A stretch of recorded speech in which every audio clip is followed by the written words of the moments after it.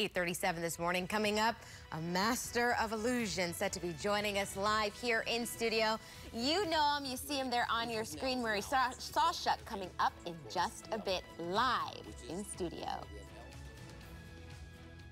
Welcome back. We've got a special guest here in studio this morning. Some call him a master of illusion. Welcoming in magician Murray Sawchuk here to talk about, I know you've got a trick up your sleeve, but when it comes to Masters of Illusion, you've got that title, I'm sure, holding it near and dear to your heart. People here on the CW will actually be able to catch you not only here live this morning, but a little bit later this weekend, right? Yes, yeah, on Saturdays and evenings, you know. We're on our 8th season now of Masters of Illusion, which is amazing.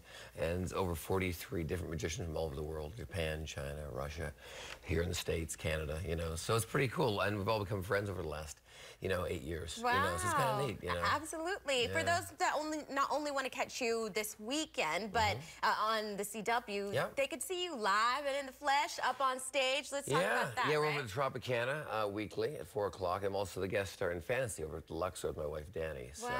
So we're lucky doing a couple shows a night each and every day.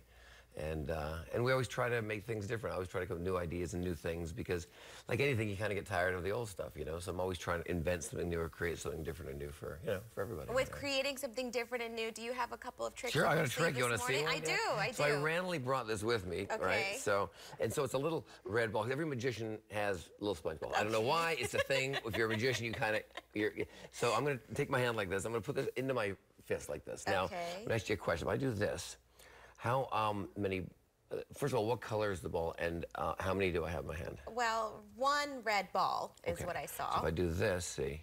Okay. And then, of course, I have a square. There's no ball at all. There's nothing at all. So you got to pay attention. This is your morning magic. I was watching you. This is where we're at. Sponge magic at this time in the morning. This is as far as we get. So, yeah. So. You know, you're a longtime local to this community. Speak to the families out there, little ones, even adults who are interested in taking a life path similar to yours. Yeah, you know, when I started magic, I went to the library. Yeah? One of those big buildings with paper books, before the internet was around. So I got to read a lot of tricks and learn things. Now it's great because you have the internet, You can go on YouTube, you can learn a bunch, you can learn more things than you ever dreamed of, So I suggest going to a library, getting a book. My book I started was a book called Mark Wilson's Course in Magic. You can buy it on Amazon.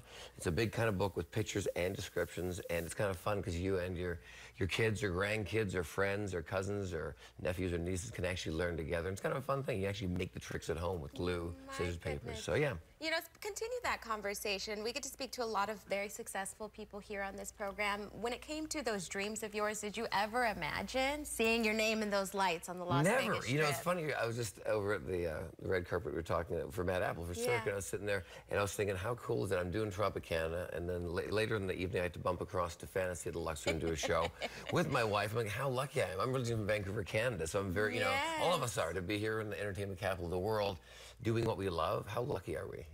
So you got to remember those times, when you're having a good or a bad day, you got to go, wow, we're really lucky to be doing what we do. And I mean, that fame was shot too, in part by AGT, right? Oh yeah, years ago. We were on our 5th season when I did that. Managed to train and did a tiger trick and all that. And then of course from there I got to go on Pawn Stars, which I've been on that show for like 15 seasons now. And the guys are all dear friends of mine. So Vegas has been very good to me.